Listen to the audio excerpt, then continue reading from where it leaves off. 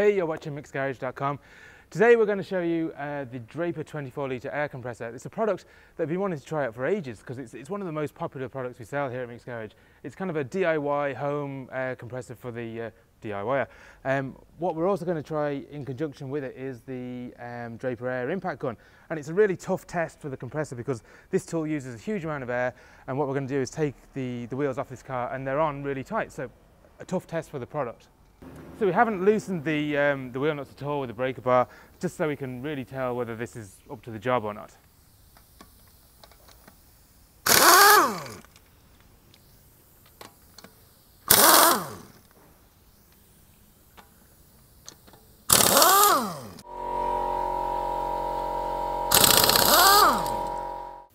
Now we're not going to undo the locking wheel nut with the air gun because we don't want to risk damaging it at all, so we'll do that manually.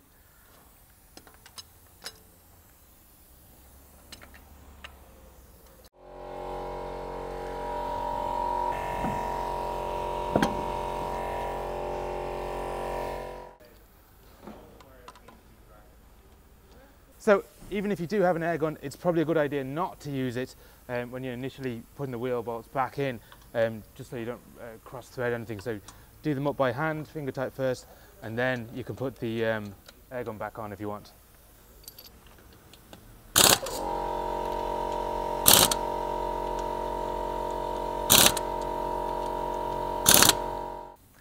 So that worked a treat. Last thing we need to do is drop the car back down off the jack, tighten the wheel bolts up fully with a torque wrench.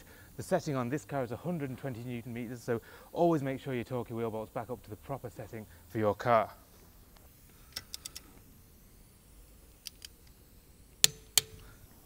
So that's it, folks. Definitely a really handy piece of kit. Well, the air gun and the compressor combined certainly speeds up a job like this 10 times. Great piece of kit, yeah, recommended. That's it really. Don't forget to check us out on Facebook, Twitter, Instagram, and of course you can subscribe to our channel on YouTube.